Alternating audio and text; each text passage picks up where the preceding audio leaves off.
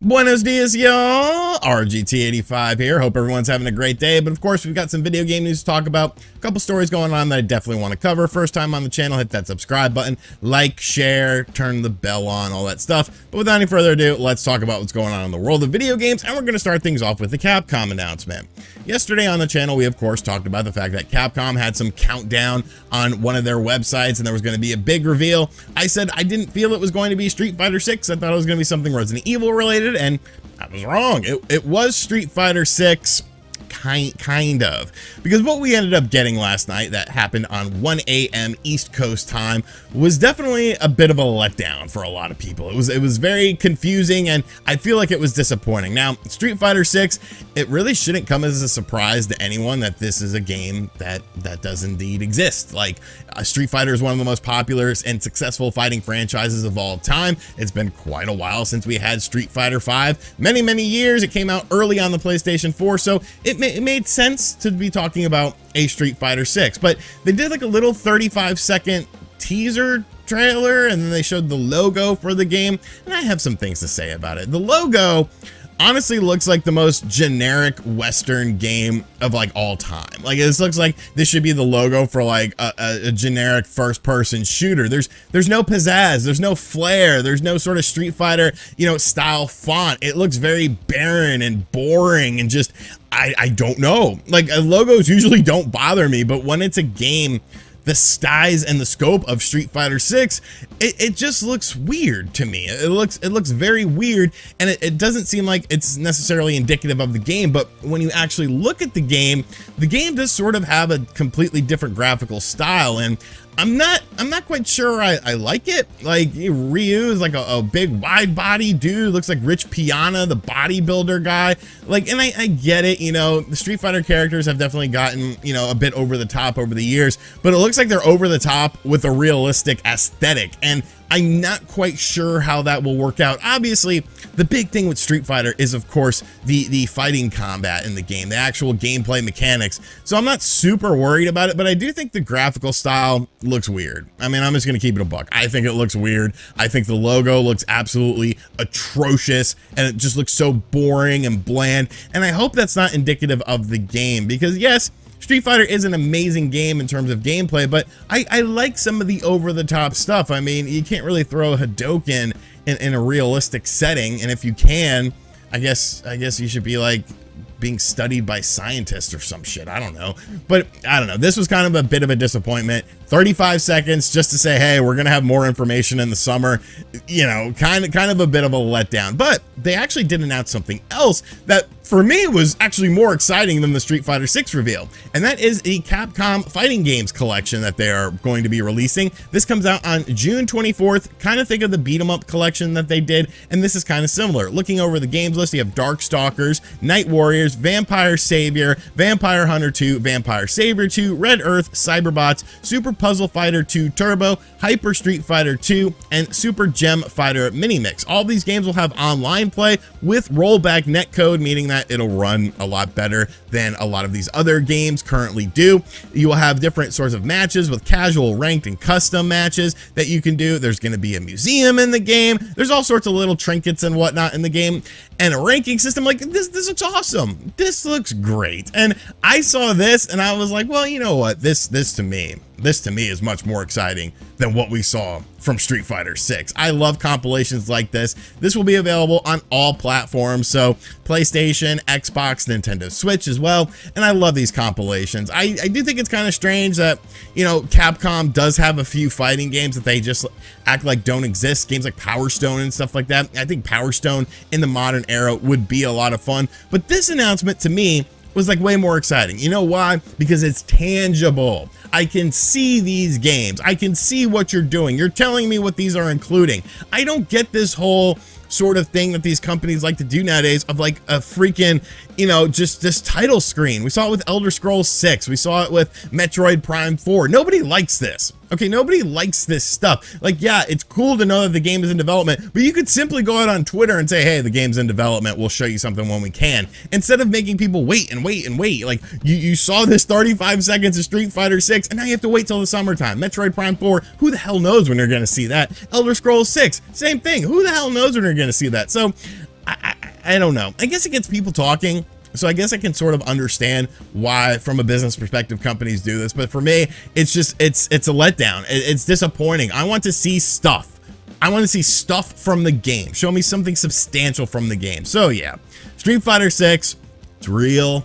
It's coming. Maybe we'll learn about it more in the summer. Yay. Yay.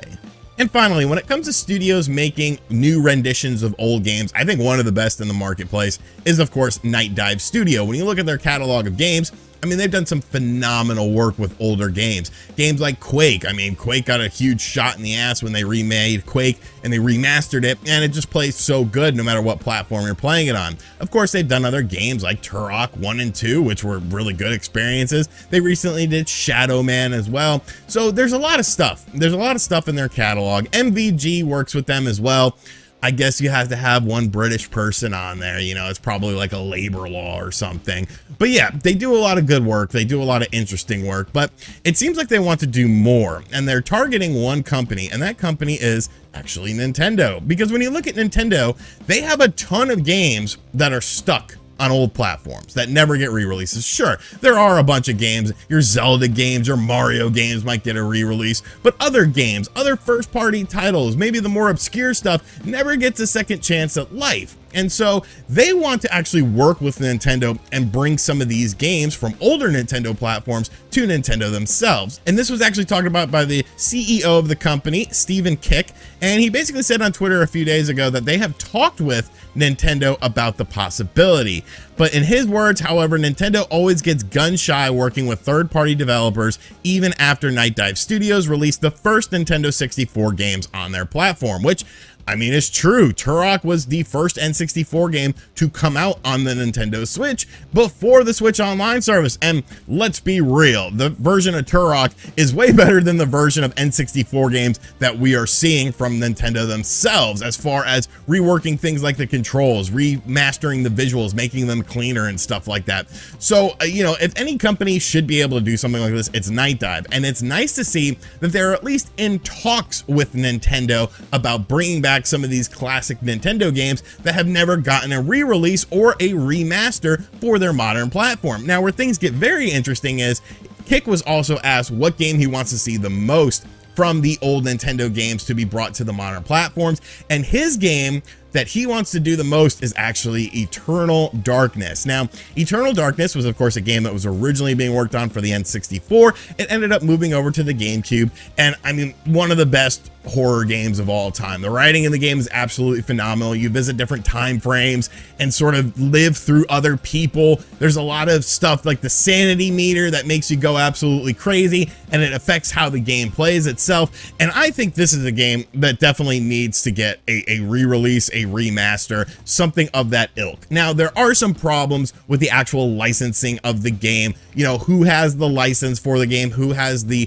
claim to the source code? I know there's the dude who like created it, tried to make like a spiritual successor. That it's a really weird story. It's very convoluted as well. But I feel like, you know, money talks, and if Nintendo wanted this to be a thing, they could easily make it happen. They could easily just pay off the people that they need to pay off in order to have this game get remastered. Now, what's interesting about Eternal Darkness, though, is going back to the sanity meter stuff, you would actually have to change some of that stuff for modern era stuff, because like there was things where like it was based on a CRT TV, and things that would only happen on a CRT TV would happen in the game. So you can't really do that with a flat screen television. I mean, I guess you can, but the effect would be just completely lost. And, you know, so it would be interesting to see if they would want to go down that road. But it seems like they are pushing for Eternal Darkness. Now, whether or not it'll happen, you know, that's, I mean, realistically, there's a small chance, but I do feel like there is a chance, because why wouldn't you want to do this? Why wouldn't you want to release a classic game from your old consoles that you're never going to touch again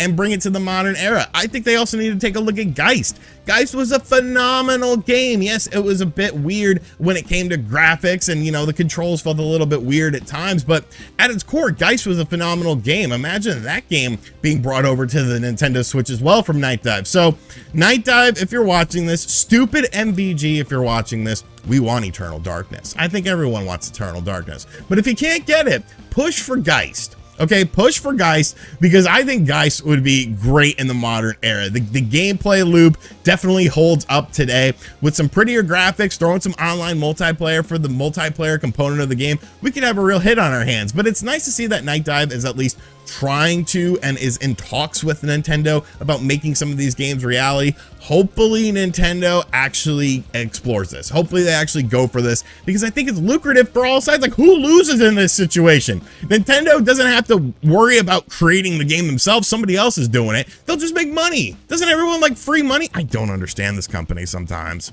Alrighty, so that is going to do it for today's video. Hope you guys enjoyed it. Be sure to give me your feedback in the comments section down below. And as always, guys, thank you for checking out this video. If you are new to the channel, be sure to hit that subscribe button, like, share, turn the little stupid bell on. And as always, I'll catch you guys on the next video. Later.